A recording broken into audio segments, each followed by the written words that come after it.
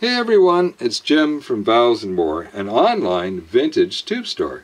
And today in Tube Lab number 94, we're going to take another look at sonic tweaking. But first, caution everyone, electronics and tube amplifiers can have very high voltages present, which can be lethal. Exercise extreme caution when working around them. Always consult a professional technician when in doubt. Now, before we get into today's topic, we've got a special offer. We've got a couple of really large tube purchases to make in US dollars. So all of our PayPal money goes into tube purchases and we've basically run out. So I'm gonna do a cashback offer for anybody who can buy anything using PayPal. So here's the deal. Buy whatever you want in the store, including the kit amps, and make the best deal you can. Use your discount codes, and after you make the purchase, I'm going to send back 5% to PayPal purchasers for the entire purchase. And that's going to run for the week until August the 4th. Okay, and we'll talk more about this at the end of the show. Haha. Okay, so this week, Charles and I reviewed the sweep of the production version of the UREI monoblocks, and we ended up with a big decision to make. Do we go with the better spec'd new version of the UREI or the original version? This existential tube amplifier question was a biggie for us. Both versions sound great. However, in the prototype version we have more second harmonics, more noise, and higher signal distortion at the highest volume levels. In the production version, we have a much cleaner signal, lower second harmonics, and no signal distortion all the way to max power at 2.25 watts RMS. Okay, let's take a really quick look at the sweeps so you can see what I'm talking about. So, this is the original UREI prototype. Had a great flat frequency response, and the bass response was absolutely amazing, and so was the treble. Our 1 dB down point, which is pretty much where the beginning of when you can actually hear any difference in volume, is way down here at... it's minus 24 hertz. Okay, great. Thanks, Charles. And way up here, we never get to it at 20K. Now, these are your bass frequencies, your very low bass frequencies, but really recorded music bass starts in somewhere around 40 hertz. And same for the treble. Really, most recorded music doesn't go much above 10K, or even 10K. 10K is 10,000 cycles, or 10 kilohertz, right? So, but we never, at 20 kilohertz, we never even get to the 1 dB down point. So that was, when I saw that sweep, I almost fell off my chair when we first tested the UREI. So this is the proposed production version. So it's at a different scale, but the frequency response is dead flat again. Our cutoff point, our 1 dB down point's a little higher. It's around 29 hertz, and the treble is very much the same. We're flat all the way out to almost 10K, and we never actually get to the 1 dB down point. So those are great. The big difference is in the second and third harmonic and the noise floor. So this is the original UREI. Here's your signal. We bring it up to 0 dB as a reference point. Second harmonics basically minus 40 dB down, maybe a little more, and it's pretty much dead flat. Second harmonics brings warmth to your sound. That's why we're so interested in it. And 40 dB down is a long way down, but it still influences the sonic signature a wee bit, enough that you would notice. Here's your third harmonic, and it's way down here, 60, 68, somewhere around there. And here's the noise floor. In fact, the third harmonic is just above the peak of the noise floor, which is a good place for it to be. So let's look at the proposed production version to see the differences. Now, we didn't print out all of the harmonics and the noise, but they're way the heck down here. In fact, the noise floor is at, I think, 10% of the prototype. It's really quite low. Now, if you've listened to me talking about sweeps and specs, you know that yes, I pay attention to them, and yes, we test our equipment, but they're not the be-all that ends all. Really, it's the listening test that matters the most, right? Always trust your ears, always. So, here's our reference signal at 0 dB, and here's our second harmonic. And it dropped, how far did it drop, Charles? I think it dropped about 16 dB compared to the prototype. And the third harmonic dropped just about as much, right? It did, yes. Okay, so that's really the biggest difference. Now, that led me to the question, what version should we go with, and where in the system should you be tweaking the sound? And that's what we're going to talk about today. So, ideally, the recording is perfect, and all you need to do is amplify it, and glorious sound will be guaranteed to all. And that, as we know, almost never is the case. So that's why we're talking about tweaking. And we'll probably come back to this topic over and over again. So your main options are your source device, where your music comes out of. It can be a CD player, a SE-CD player, a digital music player. You could be streaming off your computer, off a high-quality sound card, however it comes. Next, you've got a preamp. Next, you've got a power amp. And next, you've got your speakers. And connecting them all up, we've got a whole bunch of cables. Now, I'm going to suggest that the source device and the cables should be as neutral as possible. So they're off the table for tweaking. Now, speakers are a great option, but once you've invested in them, you're pretty much locked in. You're not going to roll in different pairs of speakers every month. Not if you've bought a high-quality pair and spent the big bucks. And you should be spending about 3/4 of your audio budget on your speakers. So once you're in, you're locked in. So you're not going to be rolling them in and out. So what does that leave? That leaves the preamp and the power amp. The power amps tend to be more expensive and heavy as heck to move around. So really that leaves the preamp. So I'm going to use a couple of our kit amps as examples. Now, you can use any preamp you want to do this, but I know our kit preamps well, so let's bring a couple of them up. So we've got the Universal 6 or 12 SN7. It's a warm, rich, detailed, filled with second harmonics preamp, and best of all, there are a lot of 6SN7s and 12SN7 tubes to roll. So you can roll in this preamp into a system and bring that warmth and that rich sound, and you can roll tubes until the cows come home. And when you get tired of that warm, rich sound, in my system anyways, I can slide in the E80cc. I've got other prototype preamps I could slide in. This is a production kit preamp, and we just sold one actually a couple hours ago. And this is a very detailed, fast. Did I mention it's detailed? It's got great clarity. It's got a fast sound. Why in the heck would it be so different from the 6SN7 preamp? Well, it's the tube and the circuit combined. It's a direct coupled circuit. There's some great videos I've made of the design and of the kits. And when I get tired of that warm, rich sound, I put in the E80cc and I have a completely different sounding system.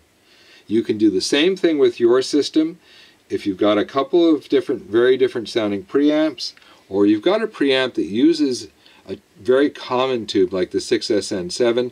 You can roll in a different set of tubes and you'll have what sounds like a very different system.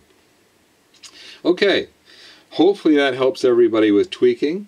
And it's a subject I'm going to come back to because it really makes a huge difference in your system. And you don't need to be buying complete new systems. All you really need to do is roll in some tubes or change out your preamp, and Bob's your uncle. Okay, so what's been going on over at Melotone Kits? Well, lots. And Charles is here to tell us about some of them. Okay. So let's take a look at what we've got here. We've been hard at work finishing up the CNC plates. And here we have an example of the UREI amplifier plate. And we've already cleaned up the work. We've provided a nice brushed finish on here. And just look at that for a second. Look at the way the light is catching it. Isn't it beautiful? And it doesn't have its hand buffed, waxed finish yet. No, so there's still a little bit left to do on it, but it already looks absolutely amazing. We're really happy with the machining, and this means that we have kits going into the store. They're actually in the store right now, ready to purchase. For all of the three, we got 2 kit preamps, and we've got the UREI so far, right? Exactly. And so let's take a look at the working side of things here, and you can see it's almost as nice. Of course, it's a little bit of a fingerprint magnet, but the working side of it is where you're going to be mounting all of your components and doing your soldering work and all that. And apologies about the dog barking in the background. That's just Jordy. Maybe we'll have him on camera later. So this is the working side, and it's going to be collecting some scratches and some dings and everything, but it still looks quite nice. So we've been hard at work getting these ready, and it means that we have amps ready for you. So let's get that out of the way now. Well, that was a huge job, wasn't it? I mean, when you started on that, I figured it would be a big job, but it was a lot of work getting that CNC up to speed, wasn't it? It was a lot of work. It was a lot of learning. We learned, well, I learned a lot with it, and I'm going to be passing on that knowledge here, but it means we're going to be able to prototype and manufacture kits a lot faster than before. That's true, because up until now, I've been manually machining plates, and we were producing really high quality plates, but it was taking a long time. Okay, well, what came in this week? Well, we literally have thousands of high quality tubes in transit heading this way, but we only have a few nice things to show you. So this, in my opinion, is the most underrated 6SN7 ever made. It's a GE. This is the GTB version. These are new old stock. It's been really unusual. It's an unusual tube in the sense that I almost never find them brand new. And I've been lucky. I found a bunch of them. There is the early GT version. Stay away from that. It was a very failure-prone tube. The GTA and the GTB are very similar tubes. And my preference is the GTB. It has the full base. It's got a fairly large flat gray plate. It's got a very distinctive side getter. Let me see if you can see it right through the middle here.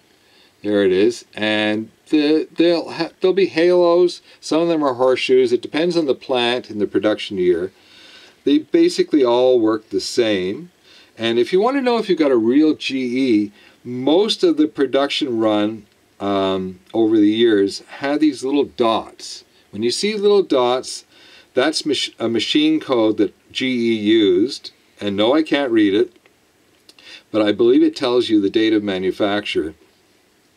And even if it's rebranded RCA or whatever, if you see the dots and it looks like a GE, it is a GE. So what's so good about these GE tubes? Well, they're amazing cathode followers. I use them exclusively in the Freya Plus sets that I sell, and I sell a lot of tubes to Schiit and Freya customers, and everybody loves the GE and the cathode followers spot. But it's been an overlooked tube because it is quite a good voltage gain tube or a preamp tube. It's a very clean, clear sounding tube, a very neutral tube. So a little less colorful than, let's say, a Sylvania or a Meltz tube, but that has its place. So if you were using these, let's say, in a tube buffer for a recording, for example, or you just like a very natural, neutral presentation of your music, this would be an absolutely perfect tube to be using. The GTB and GTA versions are absolutely rock solid, reliable. They tend to be low noise, so they're just a great all-around tube. Okay, and Charles is a huge fan of the Lochtel tube, so he's got a little group of tubes he wants to talk about. What do you got, Charles? Okay, so as many of you know, and as Dad just mentioned here, I love the Loctals. And we've got 3 really nice examples here, and we think these ones are really interesting for a very good reason. So let's take a quick look at these beautiful vintage, let's get that in the camera frame. These are probably about 80-year-old boxes. Look at that Philco box. And as I'm sure some of you know, but many probably don't, Philco was actually really big on these tubes, on the Loctal tubes. They stood behind Sylvania on them, and they used them in a lot of their equipment. So you'll see a lot of Philco branded Loctals. And we've got an RCA branded one. Of course, Sylvania made almost all of the Loctal tubes, so you'll see tons of rebranding, but here, of course, is a beautiful vintage Sylvania black and green box. So let's take a look at the tubes inside here. So these, oh, let's go the other way on this one. There we go. So these two, of course, are the same tube, and these are the 7F7. Now the 7F7 is a 6SL7 GT equivalent. The only difference being, of course, the Loctal base on it. Now we like to use the 6SL7 Sylvania in our Wilsonton R8 amplifier sets. And they just make a great preamp tube in them. They're warm, they're rich, they have that classic Sylvania sound, but we've been having a hard time finding them recently, and they tend to test bad and are fairly noisy. So these tubes are much more available. They are testing great. I mean, here are 2 examples that I pulled, and they are perfect matches. I didn't select these out or anything. These were just 2 that we pulled out of the pile. And actually, this is a great point right here. So if you see here, we have 83, 83 marked on here. And why 83? Well, our tester goes up to 120, and these tubes can vary quite a bit. So new old stock can range from 80 to 120 on our meter. So 83, 83 is actually testing slightly over new old stock for us. So these are absolutely perfect for 80-year-old tubes. So these are actually equivalent to the older Sylvania 6SL7 GTs. Let's see if you can see the plates. You can see the plates are pointing in towards each other. And this RCA rebrand is an example of the later angled plate version. You can see the gettering is a bit less, but it has that typical Sylvania halo getter. And those beautiful black round plates. And it's also testing very nicely. And this is something we're consistently seeing with these tubes. So in our Wilsonton R8 sets, we are going to start including these in the preamp stages, along with these adapters, which are going to replace the standard socket savers that we recommend to be used to lift the tube up and make it easier to access. So we're going to be including those with the tubes as a replacement. So let's get these out of here. Well, thanks for that, Charles. Yeah, I think the going with the 7F7s is going to be a good solution for what is getting to be a really scarce tube, the Sylvania 6SL7.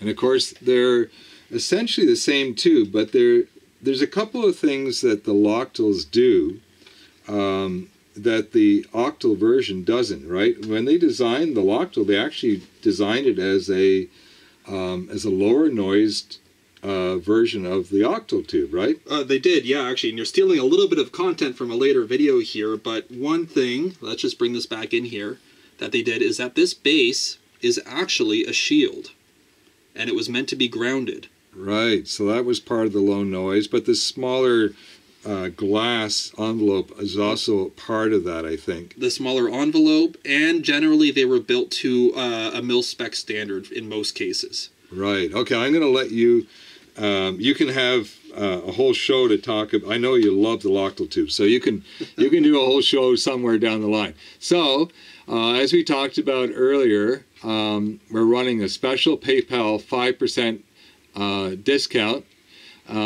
So go ahead and make the best deal you can buying any tube or part or kit. Take a discount. Now the kits you can't use the discounts on the kits. The margins just are too tight. But get whatever you want, get your best deal in the store, and I will send you back 5% of the total purchase price if you pay with PayPal dollars. And I've got flat rate shipping around the world of $20, and if your order is $150 or more after discount, the shipping's on me, folks. Stay safe, everyone. Have fun. This is Jim and Charles. Signing off. Cheers, everyone.